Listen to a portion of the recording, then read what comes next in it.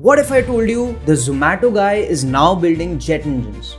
Yes, Deepinder Goyal, the guy who got your biryani to you in 30 minutes, is now trying to build India's first homegrown gas turbine engines. Engines that could power small planes, take off from short runways, and make flying as easy and cheap as taking a bus. His new company, LAT Aerospace, is building the entire engine stack from scratch right here in India. Now, gas turbine engines are the heart of planes, and building them is extremely hard. So hard that only a handful of countries have ever pulled it off. But Goyal is going all in. He has put in $20 million of his own money and raised a total of $50 million. His old Zomato team is leading the mission, and they are doing it all from Bengaluru.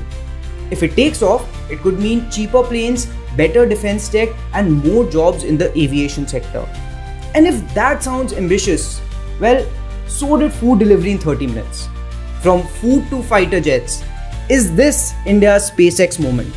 Tell us what you think in the comments below.